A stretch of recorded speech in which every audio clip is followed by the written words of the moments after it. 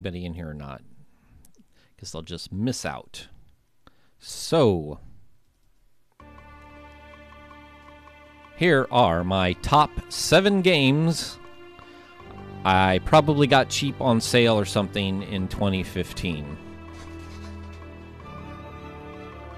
And there's no particular order, and some of these games probably didn't even come out in 2015. In fact, I know at least 2 of them didn't.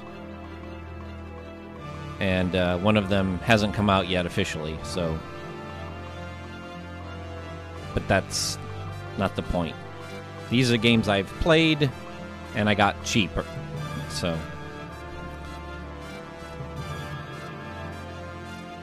And...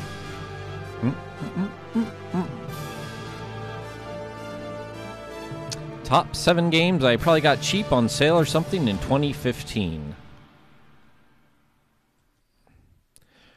Okay. The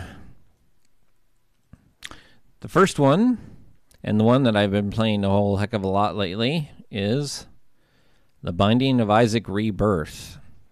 And I got the original one several years ago in, I think, a Humble Bundle sale for dirt cheap. And I gave it a try for a few minutes, and I couldn't figure it out, and I didn't understand it, and it just sat around collecting dust.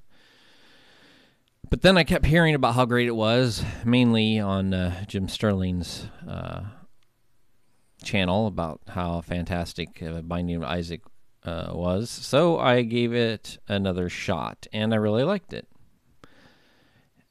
And then found out about Rebirth, and finally got around to getting it, and I love it. I've become addicted to it. It's endlessly replayable. It's got, I don't know, 250 something achievements on Steam. Tons of stuff to unlock and characters to unlock, and it's just a fantastic game. And it's even better once you get a working controller, which I didn't have a proper controller until Christmas. So but now I have an Xbox 360 controller. Oh, and I play this on Linux too, so, and it works great.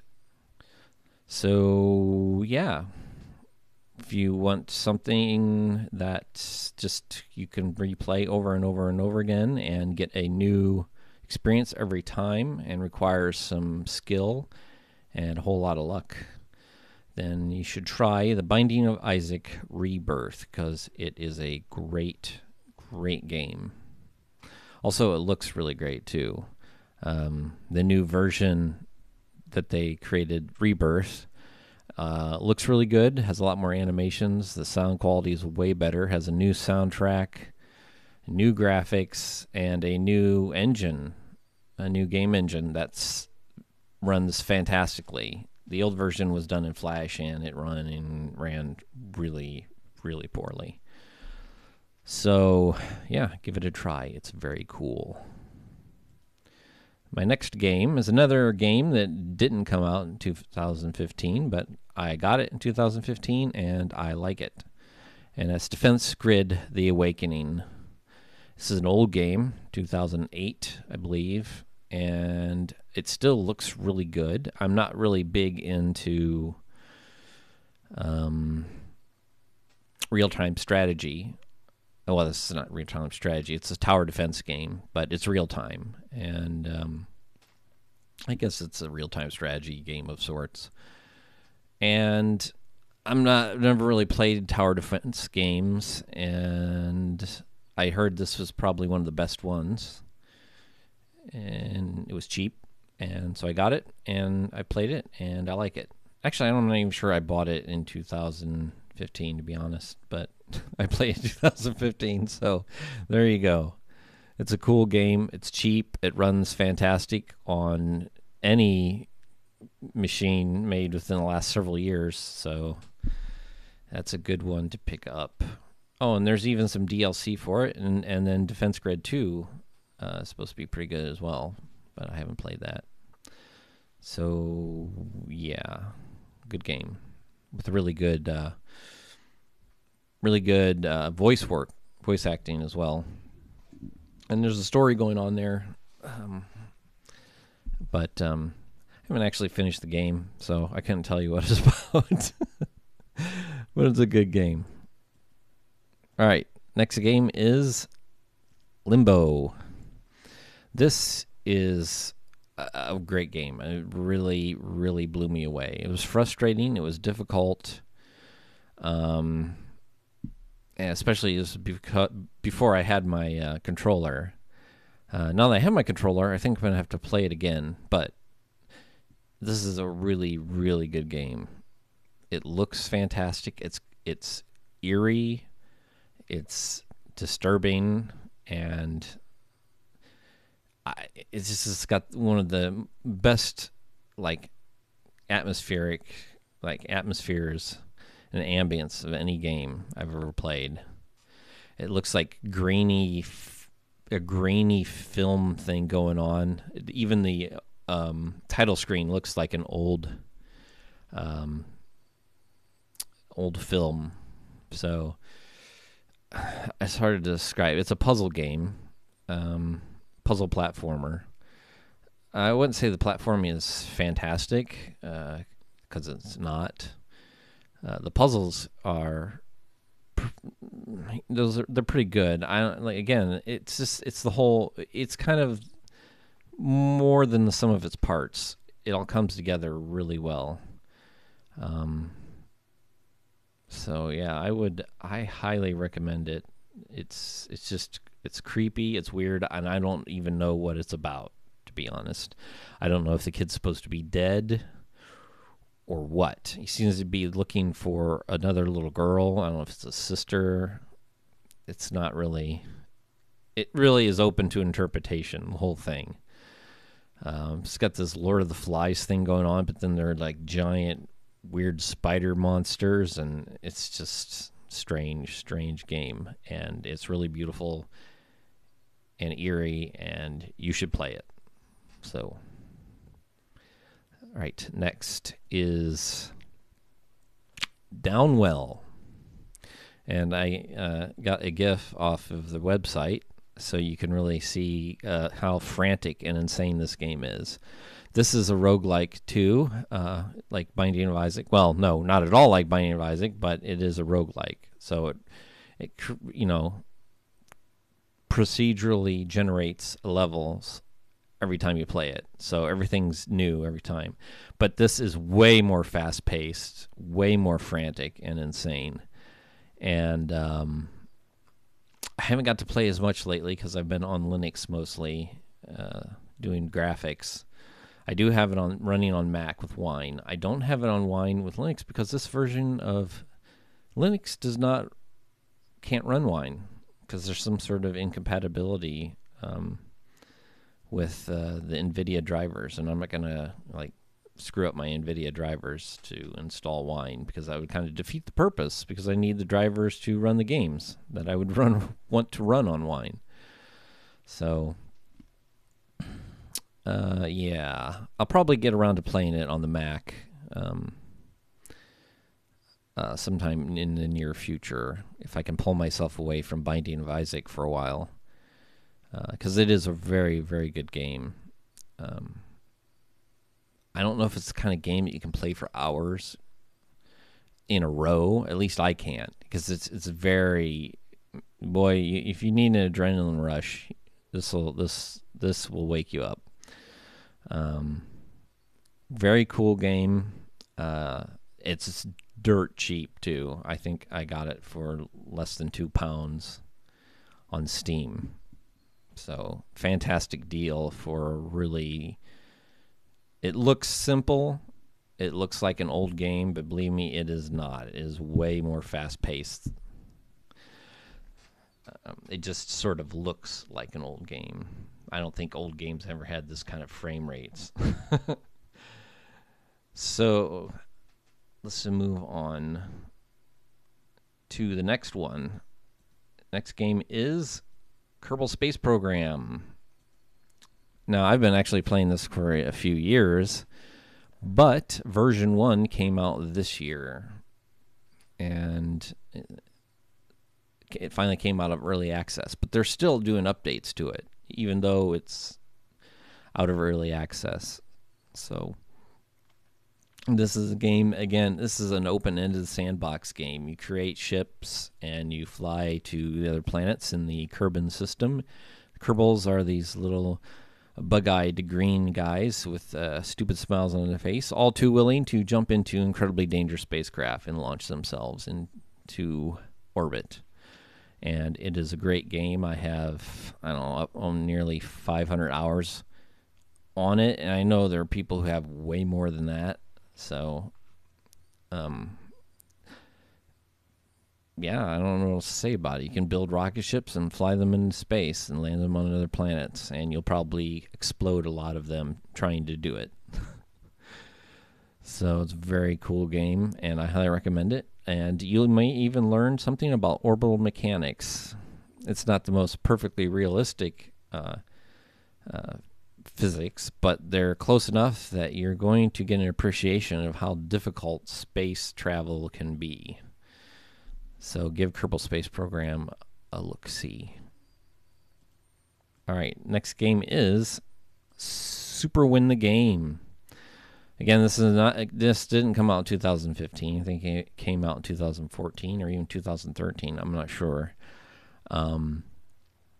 But it was incredibly difficult. I played most of it with my crappy old controller, but I finished the last of it with the Xbox 360 controller, which made things actually immensely easier. And even though people say the D-pad on the Xbox 360 controller is terrible, it's still way better than the one I had on my ancient Rumble Pad 2, which is a controller I've had for over 10 years. And I actually had to use Q Joypad, which is like Joy to Key for Windows, which turns your button presses on a controller into keyboard presses. Xbox 360 controller is fully supported, so I didn't have to mess around with any of that, and it's also a lot more accurate, so I was able to get through the end. Anyway, this is you have, in this game, it's all platforming. You have no offensive capabilities at all. You'll probably die a lot playing this game. The thing is you have infinite lives, which you will need, because this is some really, really rough platforming. So yeah, I would call this a platform puzzler, because it does have a fair number of sort of puzzle-ish type things. You know, you have to figure out how to get through the level in one piece. I didn't collect all the gems. I did finish the game, but I didn't collect all the gems. I didn't get all the achievements and all that. I don't know if I'll go back and play this game. I might with the new controller. Certainly, I have a feeling that it's going to be a lot easier game the second time through. I know there's a whole area that I didn't get through that's like an extra area that you can play. So I'll probably get around to playing this again. It's a really good game. If you like platforming, this is platforming heaven. It's got super precise controls. Even with a crappy controller, it's very tight platforming controls.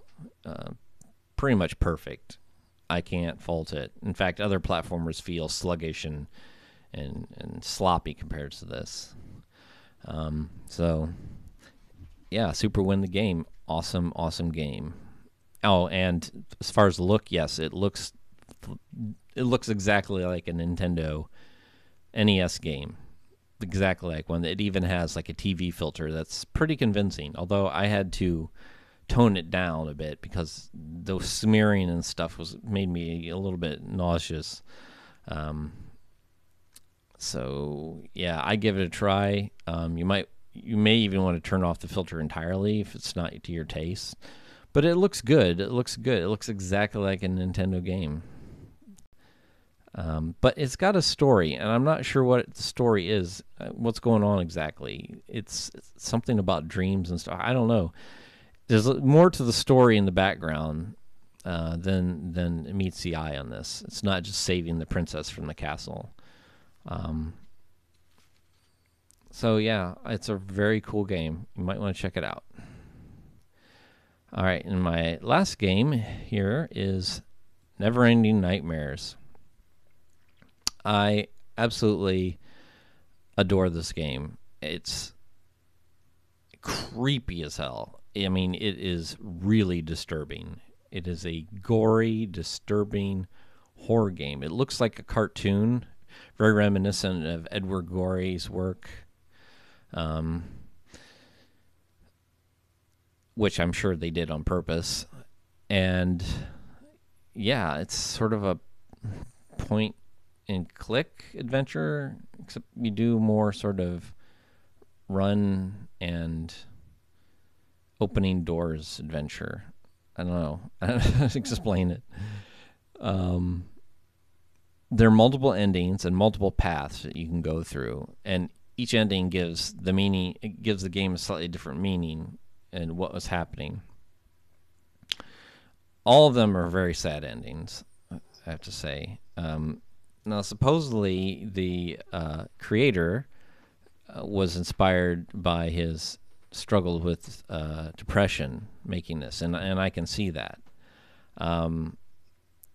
Jacksepticeye, a popular YouTuber, was wondering if this is what it's like to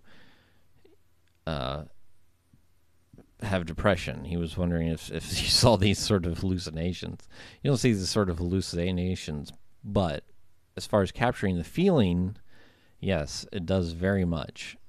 And the game deals with depression and loss, and it's a really, really good game, and it's very much a horror game. But not just because it's gory, but because it's ultimately about loss and tragedy. And for me, I think that's when horror is its best. Is when it's actually there's more to just shock. That what's behind it is real tragedy. It drives a lot of the strongest horror for me. So yeah, I highly recommend this game. It looks fantastic. It's got some really cool effects. They seem simple, but they're incredibly effective. Like the shadows all move, like they're all animated, like all the lines and stuff is sort of moving across each other, almost like crosshatched rivers of darkness, and it looks very, very cool. So I highly recommend this game. It's really creepy, really disturbing, and it's great. So that there is my top 7 games. I didn't do top 10 because I just didn't feel like doing 3 more games. So there we go.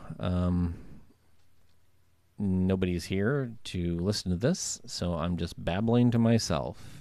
Yep. But that is my top